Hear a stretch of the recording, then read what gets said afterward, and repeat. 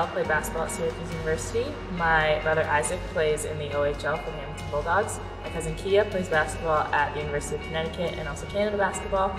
My cousin Darnell plays hockey for the Edmonton Oilers. My dad Roger played lacrosse for Canada, and my uncle Richard played in the CFL for the Hamilton Ticats.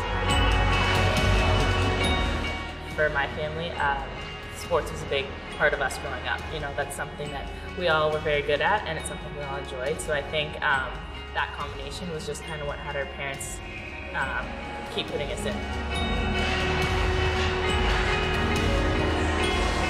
I played basketball up until high school, actually, and so that it was always a lot of fun for me. But I think I chose hockey just because I was better at it. I think I excelled more at hockey than I did at basketball, and so that was kind of the final answer. Skating was like nothing else I'd ever done, and so it kind of came very natural to me. So once I got on the ice, I never really came off.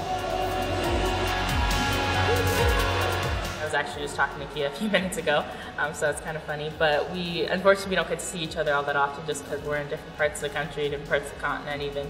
So we don't get to catch up as much as we like in person, but definitely through text, calls, things like that. I sent her a text message and like just mind blown. And I think it was like a half hour after it had come out, and I was looking through the Snapchat, and it was Team Canada Snapchat.